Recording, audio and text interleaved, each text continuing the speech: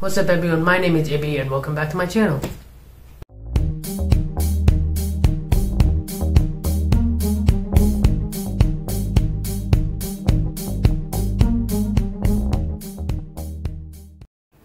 So I just got this very special package in the mail. It has a handle. Wow. So this package came from Shanghai, China, and then it landed in Korea. And then it went to Alaska, and now finally here it is in New York. If you have been following my Instagram post, you may have seen me raging over the fact that it's still not here yet. So let's just get this opened up here. Right, good, and good.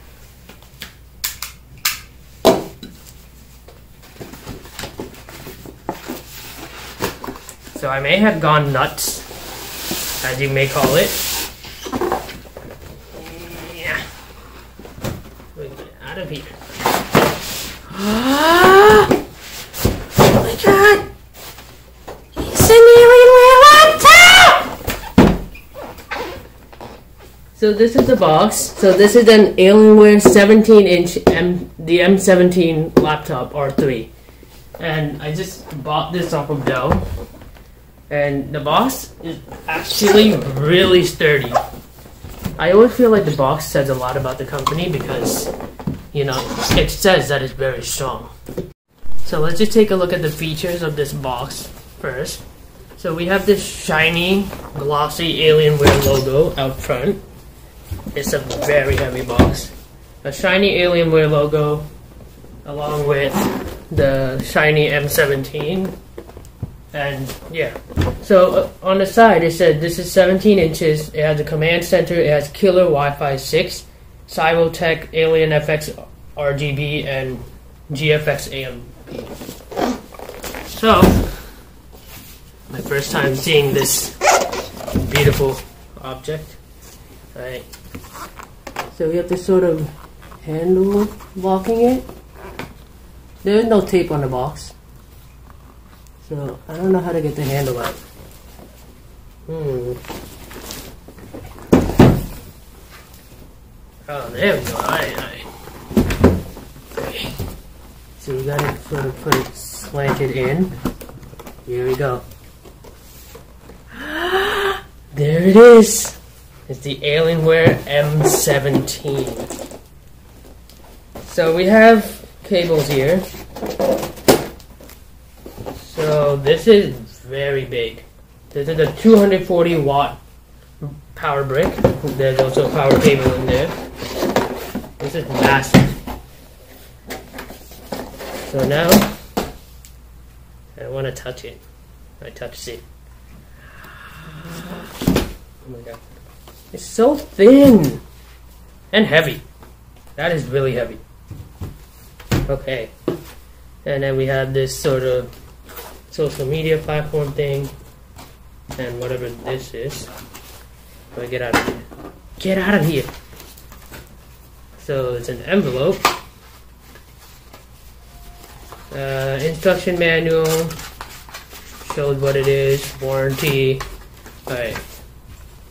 So nothing else in here. Okay, most of the weight was from the box. The box is mad heavy. I'm gonna bring this box.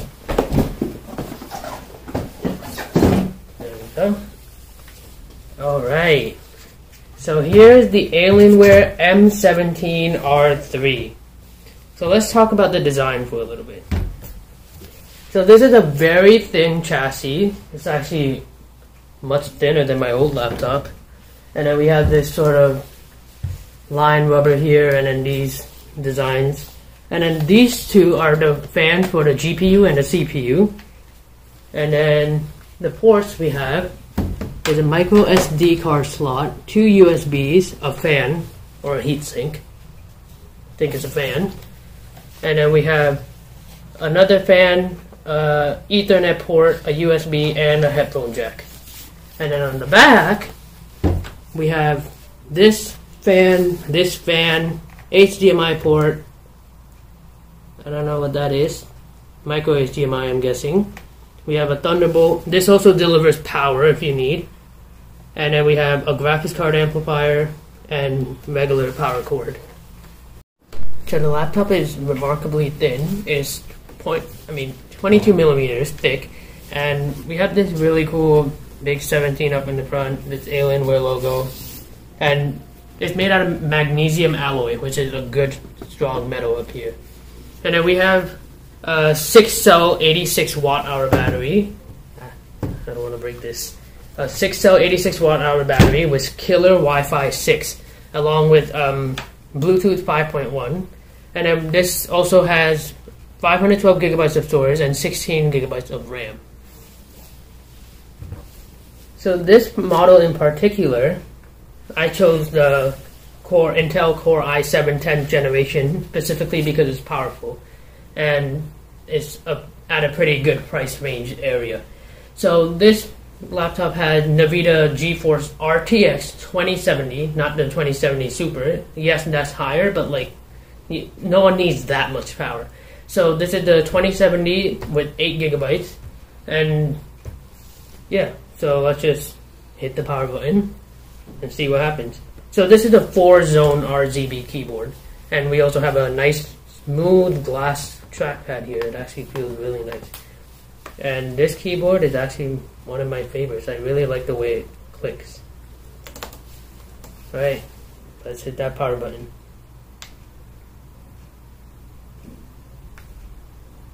Nothing.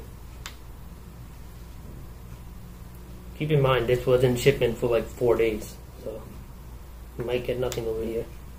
Oh! Whoa! He's so nice! Let's just peel this plastic off. Actually, I don't want to peel that off because I don't want to get scratches on it.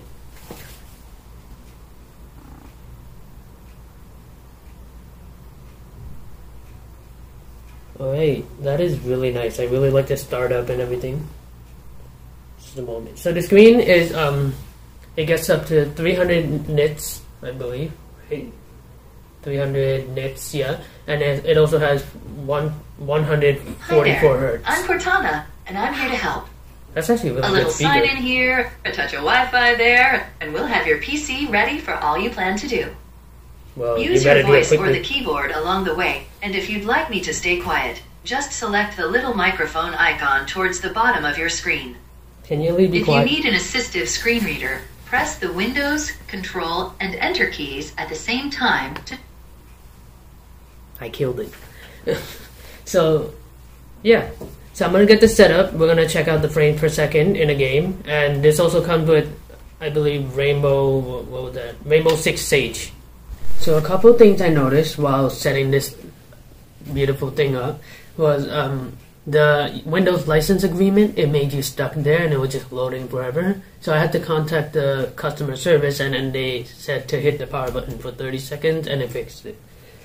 So this monitor is pretty big, and it's a 14.4 hertz refresh rate thing with 3 millimeters response rate, I believe. And then we also have 300 nits color gamut. So we go open up the control center here. So I have set up my favorite colors over here: purple, blue, orange, and green. And then we also have blue and orange on the back. So with this control center, you could do overclocking. You could set the thermals, which is the fans, which sounds like a plane going up and down. You could set up the audio, and you could also change the power to high performance or lower performance. So we could head over to the library. So when we head over to the library, you could set up your own games and put your own settings with them as well, which is actually pretty smart. I like that. And then with the Fusion, it does get pretty warm quickly though. So sometimes you'd want to turn on the fan to performance level, just to cool it down. I would recommend about 45 degrees Celsius to 60 degrees Celsius. Even 60 is too hot, but yeah. So when we head over to FX, we also have lighting choices and the macro keys. So say I just head over to this keyboard here, I can change up the lighting to whatever I want. So say I want this section to be green. Now it's green. But if you get the per key Alienware FX keyboard, then you can change the color per key, which is really cool. But I only have the 4-zone along with the back. You can also head over to the back. Let's see, right here. And then just put whatever color you want on the back of it as well, which is pretty neat as well. My favorite colors are blue and orange, so I just keep it like that. So, yeah. Alright, so we're just going to test out some gaming, because it's called a gaming laptop, so why not? So let's just connect my Xbox controller real quick. Okay, power this thing on. Turn it, put it in search mode. Now, you should have connection. This is Bluetooth 5.1, which is the latest Bluetooth, which is actually pretty good, and along with killer Wi-Fi 6. So it is pretty future-proofed. Right? So it's been connected. Now we're going to play some Aspel 8. For some reason the Windows key doesn't work. Okay, that's fine. So Aspel 8 Airborne. 20 years. That's actually a long time. I played this when I was very little. On my old laptops when it was very slow. Right. So we're just gonna bring this out here. And then just share away. Alright. So it looks good. Everything looks fine. Need to focus on this. Alright, perfect. Play. Career. And classic. So we're gonna see how the CPU and the GPU can handle this kind of gaming and stuff. This is not the greatest game, but this is a pretty good game. So the colors are very smooth, and the screen is 14 for 144 Hz, along with 300 nits brightness. So I really like the colorfulness and everything. Oops, I just accidentally crossed myself. So it is really nice and works really well. So let's see. The CPU is taking up about 20, 30, 10%, 5%. That's because I'm not really playing. Let me get some gameplay real quick. Fly in the air. Get some CPU. Okay, 12%, 7%, 5%. And then the RAM is at 47%, along with the GPU is at 6%. It's not bad.